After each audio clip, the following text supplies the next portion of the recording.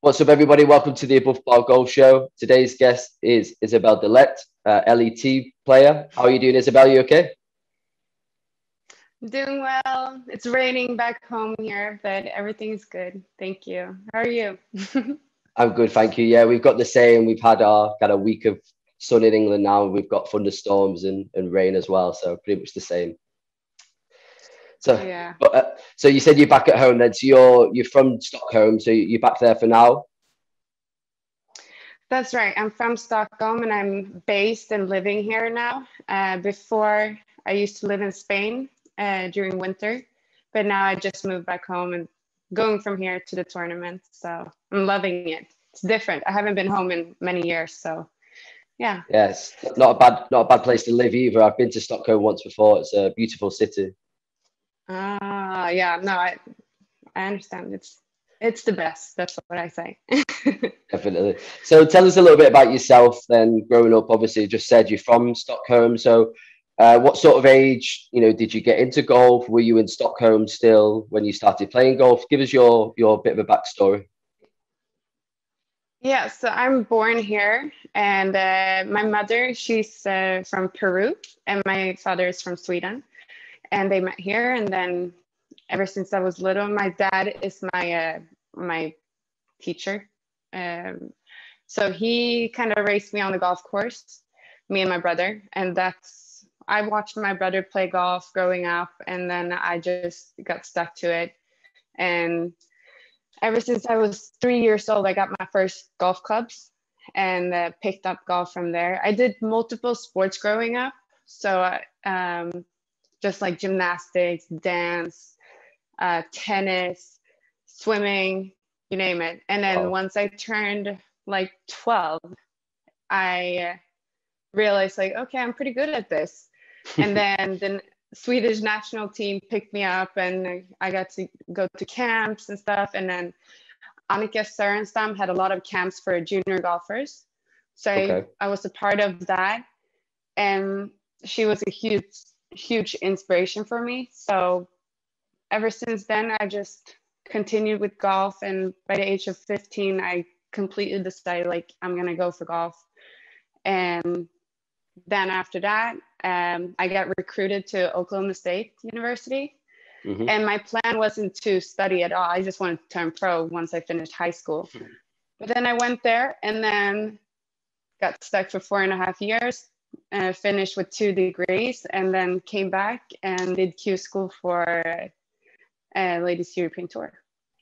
Nice. So, yeah. And I read that your dad was a professional golfer, correct? And then I think your brother's also a professional hockey player as well. So obviously quite an athletic family. Yeah, that's right. No, so my dad, he injured his back and then he started working more into like the mental part of golf and has been teaching a lot of that. So I've been growing up with that since a young age, just working mentally. Mm-hmm. And then my brother, as you said, he plays hockey and that's what he does for a living still here in the Swedish league. And so, I mean, my brother's been a huge inspiration for me, whether it's been on the golf course or outside. And I think that's where it's like, I'm in that environment. So It's been quite easy choice to be like, okay, I want to play golf too. So you mentioned you had quite a few different sports though that you enjoyed and that you were good at. So did your dad kind of push you both towards golf or was he kind of just letting you choose whatever you were happiest doing?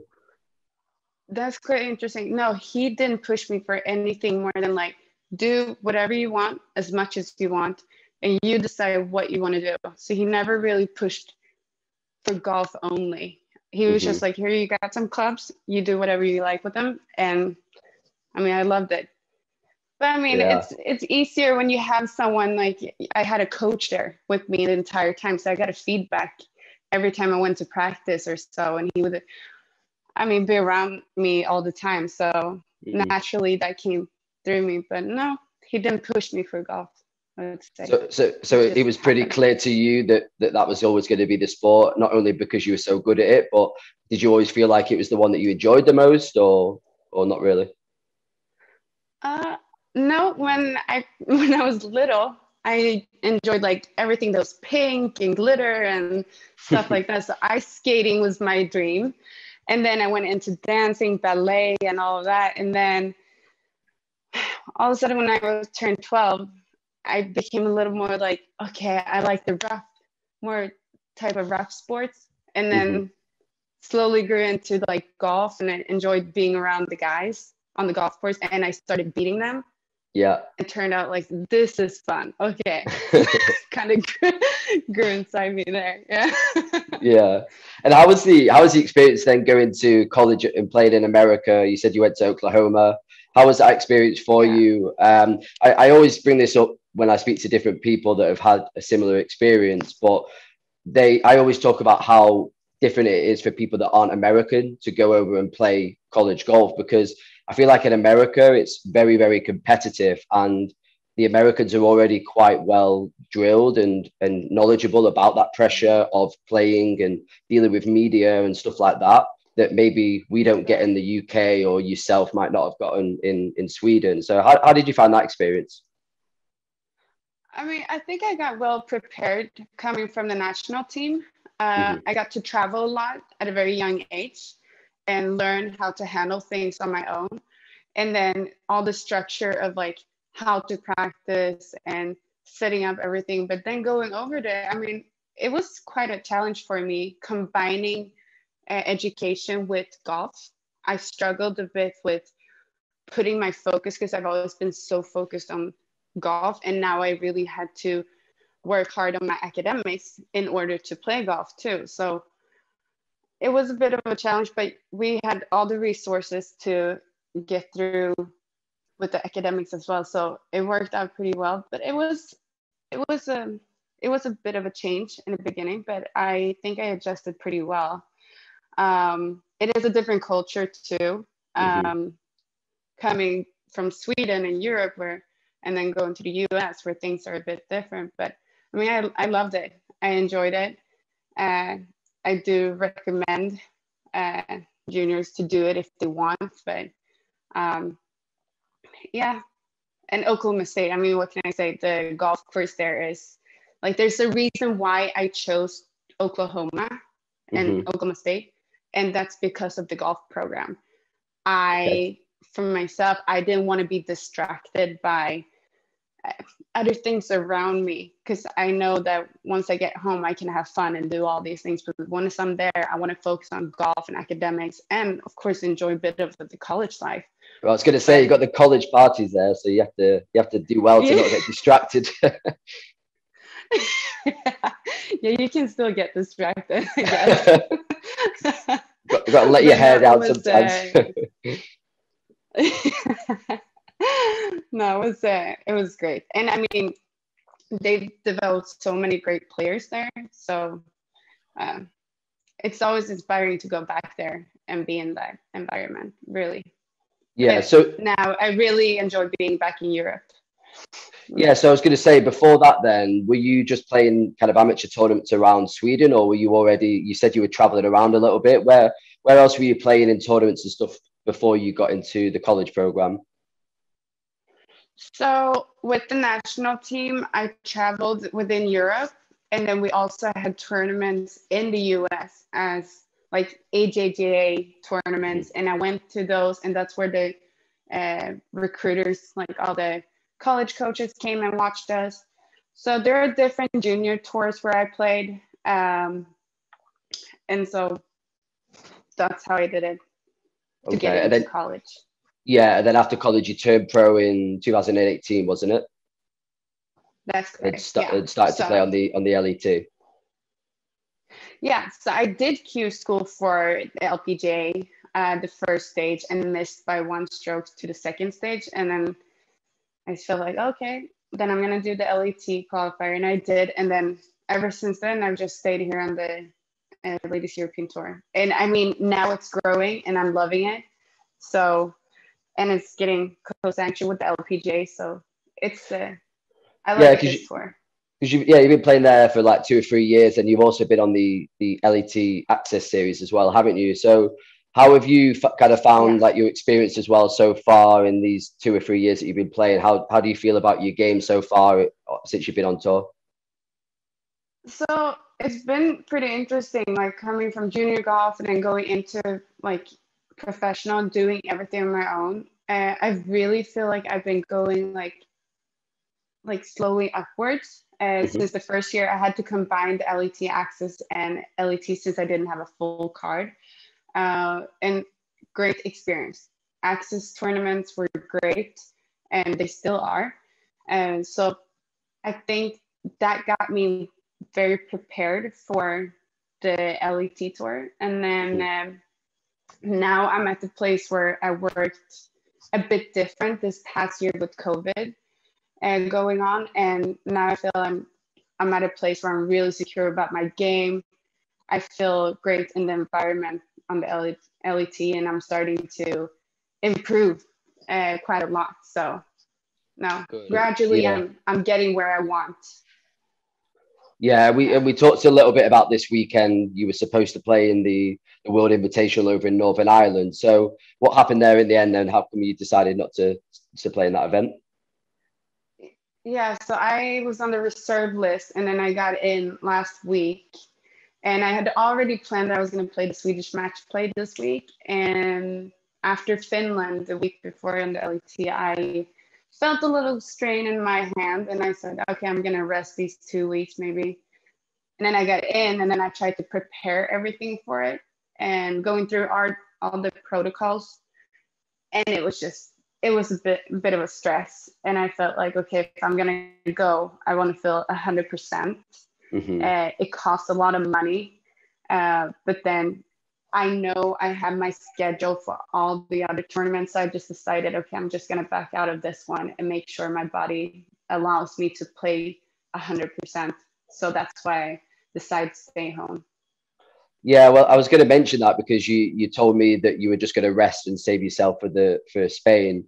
So obviously with the situation we've had over the last year or so with COVID, is that what you kind of do? Are you looking at the schedule and going, right, I'm going to go to this one, not going to go to this? I mean, is that based off just COVID restrictions, or do you factor anything else into how you choose your schedule? No. I mean, yeah, actually, yeah. For one of the tournaments, I decided not to go. I didn't go to South Africa this year because of it. I felt like, because my brother got really ill, he got put into hospital and with like health. So I just felt like that's a bit of a big risk for me. So that's why I decided to stay home for that tournament. But for the rest of them, no, I decided I'm going to play all of them. And it's been a bit different, but I think we're doing well in handling things on the tour. We get tested before, we get tested during the week, exit tests, and then we stay in our bubbles. So everything is safe, I think. And then I'm double vaccinated now, so I feel pretty good about it, but still staying through like to the restrictions. Yeah, it's a little bit of a weird one at the moment. I've heard them talk about it in like the men's PGA game about the fact that, obviously all the fans are now coming back and we've got thousands and thousands of fans in, but yet the players are still obviously having to take all these being like all these restrictions and being in all these bubbles and all that kind of stuff. I mean, what's it like for you guys while trying to play on tour? I mean, is it a little bit more flexible now, or are you still very much kind of tied into a load of different restrictions? No, it definitely sucks, to be honest. Yeah. It's I mean, usually when I've traveled before, I've been able to like explore cities. I like some of the players like to stay focused entirely on golf. I've tried to keep a balance of like, if I go to a place, okay, this is something I want to see or do, if it's a restaurant or something. Now it's been where you place at one place, and I mean, I would say I spend more time on the golf course because I don't want to stay in the hotel for that long. But you manage. I mean, it's for the better, it's for everyone's safety. So you just get used to it, and so. But there's places in like hotels where you're just like, okay, I wish I was at a better hotel. Yeah. But And it's outside of golf as well, then you seem like you're a little bit of a traveler anyway. I saw one of your, or a couple of your vlogging videos that you did on your YouTube channel. I was very heartbroken to see that. Yeah, I came across it, and I was very heartbroken to find out that you went to a Liverpool game. Oh yeah. I went with Daniel Aggers, his foundation. Got invited to play a pro-am, and then doing that entire thing. And I'm not a big football fan, so I was like, but that was fun. Yeah, no, it was good. Okay, so you're not. So, fan now. I was gonna say, are you decided? We can't convince you to change. You probably can. You probably can. I mean, Ibrahimovic used to play for Manchester United. You know, does that not? He's like the god there in Sweden. I didn't even know that. No, there you I go. didn't even know that, but now I'm Manchester. You got me. I'm with you. Yeah, no, it's great. And talking about going back to golf, then you mentioned there your next tournament is going to be in Spain, and you said you've already got a little bit of experience playing out in Spain. It looks like you played quite a bit in Spain and in Portugal, I believe, as well. You've played a little bit. That's correct. Yeah. Yeah. That's So correct. Yeah. you feeling pretty confident then for that tournament? Is your game pretty suited to that style of course, that kind of weather, or how do you feel about that tournament? Yeah, it's at La Reserva Soto Grande, the tournament where it's hosted. I've played that course so many times. That's where I used to practice when I lived in Spain. Great golf course, good challenge. If the wind comes in and picks up, I mean, it can get messy, but it's so no, I feel good about my game too. So the only thing blocking me right now is like my smaller injuries. I just strained my foot yesterday playing paddle. So now I just like went to see the doctor, and I was like, okay, what do I do now? So I just need to rest even more. Last week it was my wrist, and now it's my foot. I mean, it was a dumb thing to do. Maybe to play paddle before a tournament, but I mean, it's part of life. Yeah, you gotta have a little bit of fun sometimes. I feel like I'm getting up in age now. I told my family that. I was like, maybe I am getting older. I thought it was like, no, nothing can happen to me. I've never broken a leg or anything. And now I'm just feeling like, this is going on. And Sure. Yeah, it's definitely one of the first signs, isn't it? It is. So how do you manage a situation like that then, where, for example, as you just mentioned there, now you've got to be a little bit careful with the injuries. How do you manage your kind of training schedule? Do you just try and do a little bit of light exercise? Are you trying to play any golf at all, or do you completely leave it until you feel good? It's I have a schedule set up with my physio. So I do my rehab. I have my I go to the gym 4 times a week. I have my programs I do when I travel, because now we can't be in the gym. So we had to like adjust it to that. And then beside of that, I try to do other activities that's just normal fun, like paddle, or I go for walks or do something fun with my friends on top of that. But yeah, I do have a good setup with my physio that I follow. And what sort of things do you do with your coach at the moment? Is there anything in particular that you work on with your coach in terms of your swing?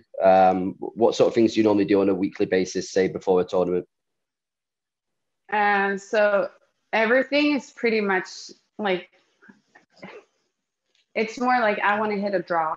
I've been playing a fade most of my time in my life. And now I'm working on coming more on the inside with the club.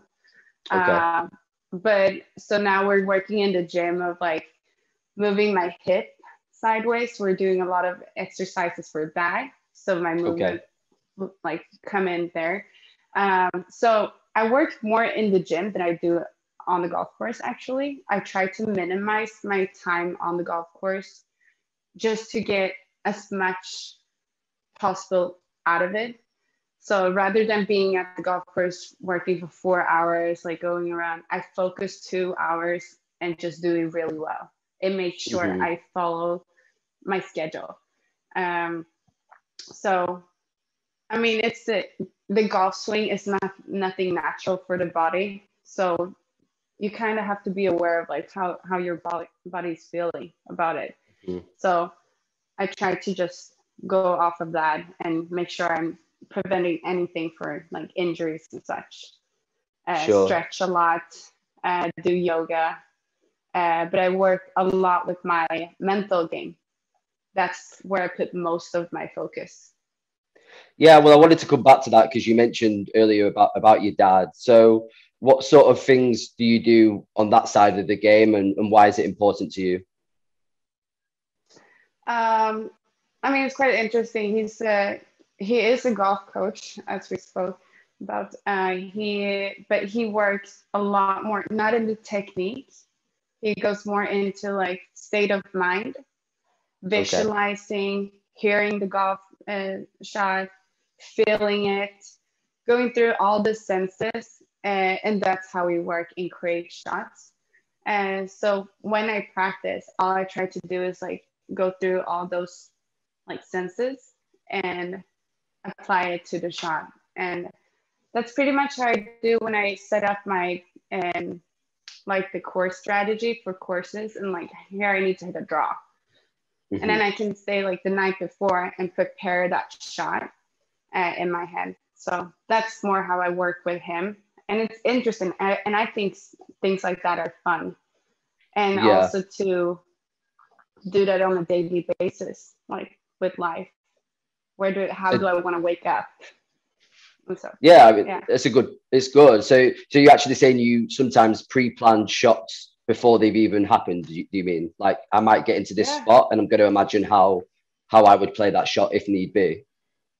So if it's like a hole where I'm like, okay, this is a place where I don't feel 100%. So that's where we would go back and I would be like, okay, what do I need to do? So once I'm there, I've already played that hole so many times. In your mind. In my mind. I've seen it, I've heard it, and so.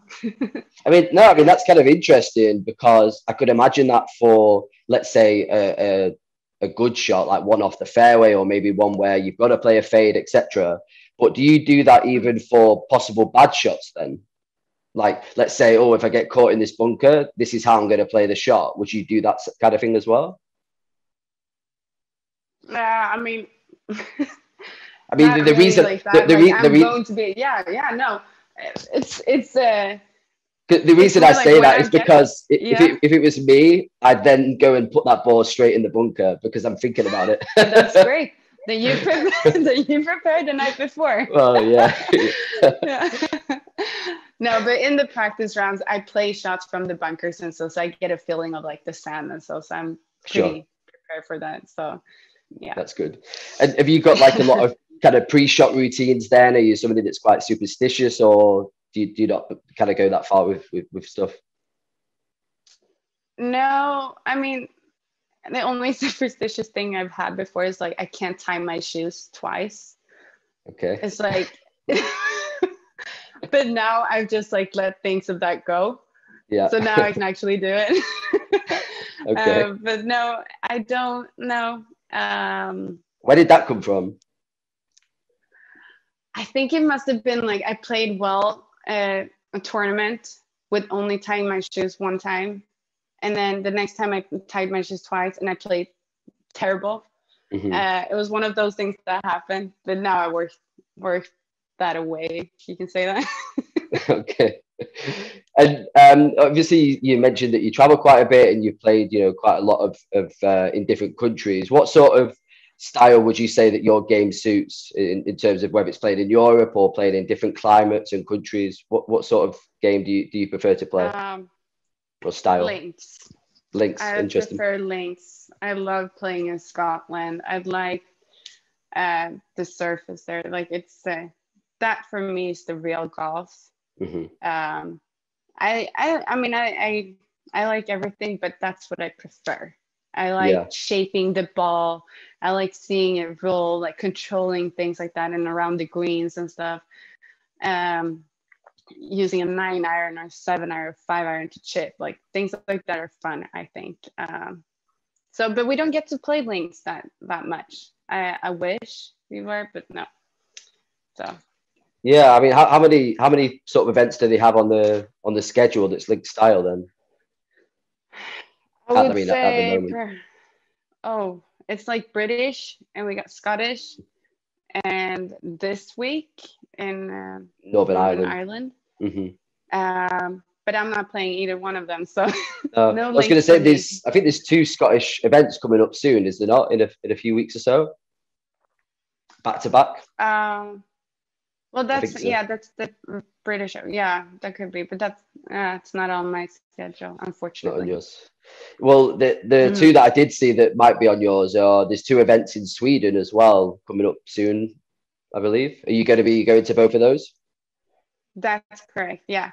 No, that's the plan. I'm in both of those, and then I think we got Switzerland, France. We got 4 weeks in a row there going on.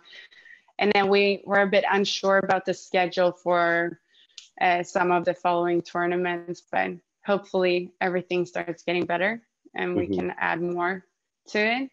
But yeah, so Sweden, that'll be fun. I mean, hopefully we can have a crowd, some people coming to watch, but we'll see what they say.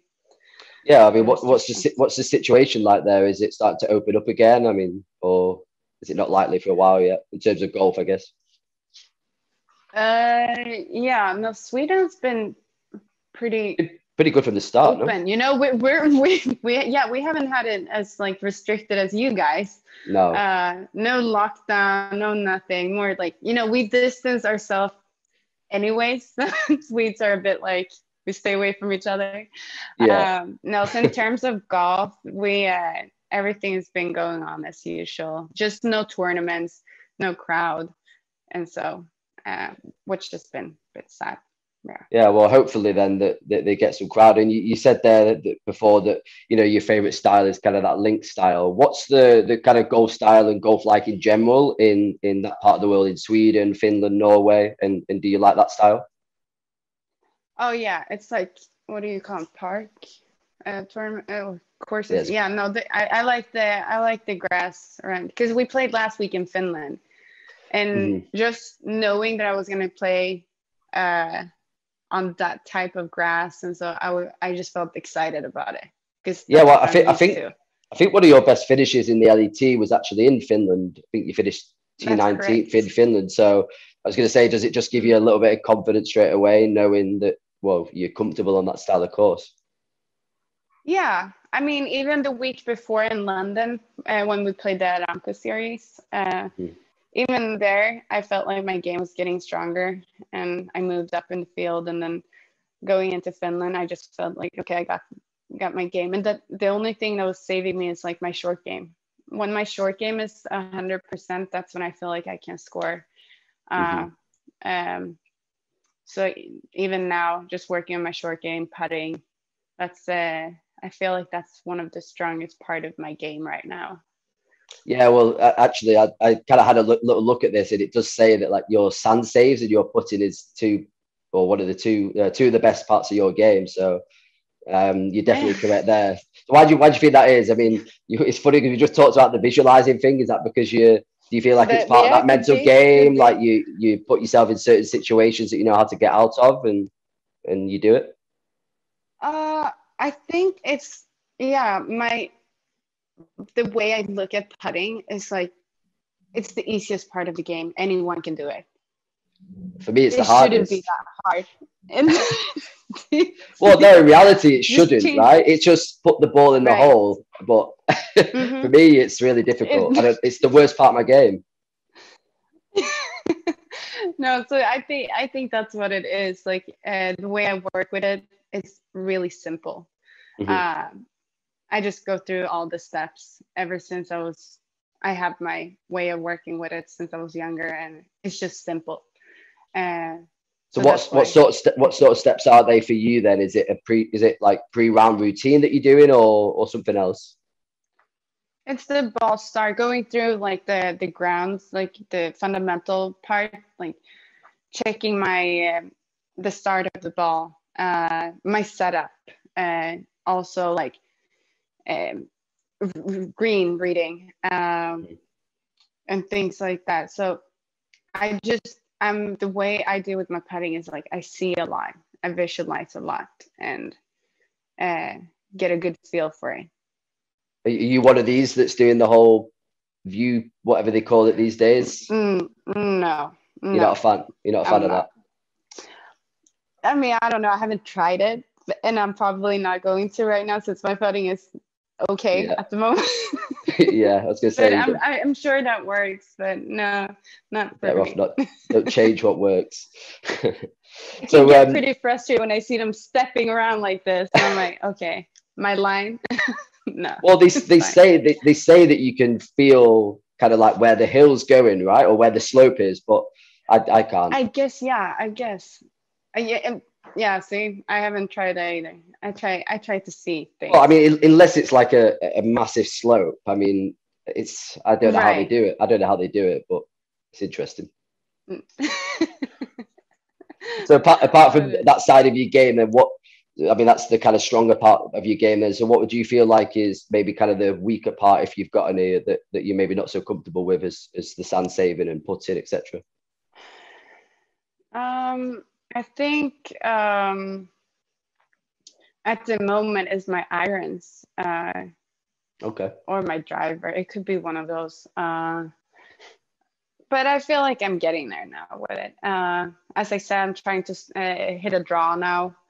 I'm working with that. Like hitting the draw is not the problem. It's more like actually aiming more to the right in order for the ball to like come in with the draw to the hole. Sure. And so I've struggled a little bit with that, but I mean, no, nothing too serious. Yeah. So when did you start to make those changes then? And was there any reason why you wanted to start trying to hit that kind of shot? Yeah, I wanted to get more length, and then also my miss to the right was pretty big. I just felt like, okay, I want to do something different. And I mean, also for my body, we went through this with my physio. We said, okay, in order for me to actually stay like completely healthy with my body, it would be more natural to come on this way. So that's the reason why. That was pretty interesting then. So was it like a particular weakness that you had in the body though, or just something that you preferred to do in terms of the movement? No, I mean, I started like going with my coach. We checked things like gradually. I was like, okay, I want to go over to this. And then now I just decided like it's going to happen. It's going to be a draw that I'm going to play with. But I'm going to say, if I were to like decide, I'm going to say, okay, I'm going to hit a straight shot. Yeah. And then my miss is going to be this much. So I can create a draw. And so, but yeah, I try to not make it too complicated. Yeah. When I talk about a draw, it's not like a big one. It's like no, little baby one. No, it's just interesting that you like trying to change the swing, isn't it? Because a lot of people would say whatever your natural swing or shape shot is, like try and stick with that, right? And don't make that kind of transition. Yeah. So it's pretty interesting to hear, like, you know, why you did that. Yeah. No, I mean, and with my irons, it's not that I'm like, I have to hit a draw with them. It's more the driver, I would say. I want to hit a draw with my driver. I want to get that length with the driver. And then with the irons, I want to be able to create shots. I mean, since you started on tour then a few years ago, has there been a massive increase in how far or how long some of these women are on the tour? Have you noticed quite a big difference? No, not really, because I see players out there that hit it not as far as everyone else and still manage to score really well. Sure. So, I mean, there are some players out there that hit it really, really far and do really well. But it's not always about that. It's about course strategy and like what are you, like your misses, minimizing them. Sure. So That's interesting, because it just feels like on the men's, it's always kind of a conversation at the moment. And I think it was on the LPGA recently, they were, I don't want to say bad mouthing it, but they were talking about how some of the par fives should be reachable on the second shot for the women's game on the LPGA, because a lot of it was all layup territory. And they were saying that it was like a little bit boring for the television. They wanted the women to be able to go for it more in two, like they do in the men's game. So I'm not sure if it's like that on the LET at the moment, or if it's a little bit different. I think it depends on the courses we play. Like some of them we can reach if you've hit a good drive. Some of them I kind of have to lay up, so it doesn't really matter. No, I think it's pretty. I mean, I think they do it pretty well in setting up the courses on the LET. Yeah, as far as I know, in the courses I've played. So no. Yeah, I think it's just maybe the men, they're not as smart as the women, are they? So it's just like, we're just gonna hit it really far on the second one, and we don't care where it goes. Where the women are probably more strategic, so we'll lay up and get a better score. Yeah, could be. Well, listen, Isabella, I'll let you go. But it's been really great talking to you. And well, obviously you're not playing this weekend now, but hopefully we'll see you out in Spain. And tell everybody where they can find you on social media for anybody that wants to check you out. Yeah, it's just Isabella Deilert, my first name and last name, all in one. And that's for Instagram, Twitter.